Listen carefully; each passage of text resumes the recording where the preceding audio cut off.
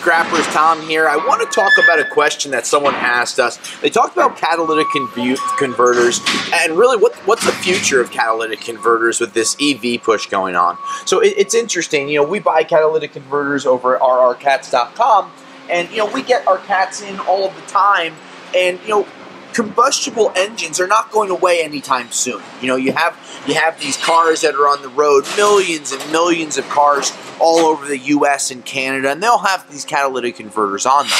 Well, obviously, electric vehicles don't need catalytic converters, and as much as different administrations want to be able to create more electric vehicles, I don't think that we're even close to having every vehicle made without a catalytic converter or only as electric vehicles. Let me explain why.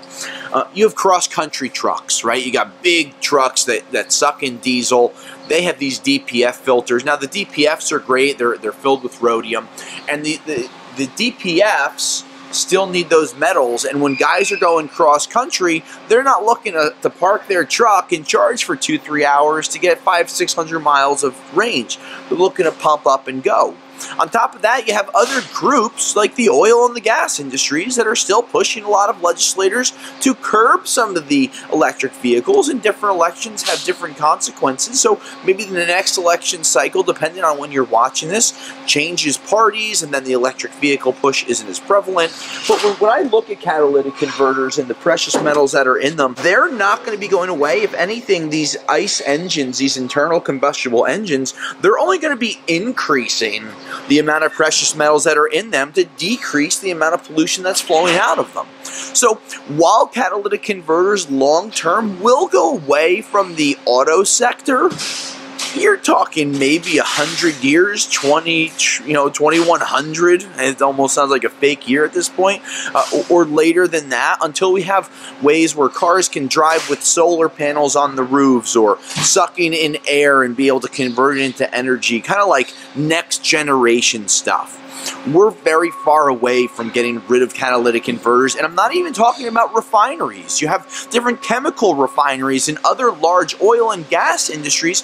They need catalysts to be able to curb a lot of their emissions. And don't forget, what we do here in the United States is only part of what happens, because as other countries are continuing to open more coal power plants, having more fossil fuels, they're going to need catalytic converters for the foreseeable future. You know, countries like India with 1.4 billion people, you know, they're going to be driving these old ICE engines for the foreseeable future. So you're still going to need these precious metals, and that's why I say metals are not a U.S. business. Metals are a global trade. So, you know, that should clue you in. Sure, EVs might take some of the market share in the United States, in Europe, in Canada, but you know, hundreds of countries or a couple hundred other countries, they're not pushing electric vehicles like the U.S. is. So maybe the U.S. is refining these precious metals and then selling them overseas to be used in other auto manufacturers. So hopefully this gives you a good idea on the future of catalytic converters. Looking forward to hearing your comments.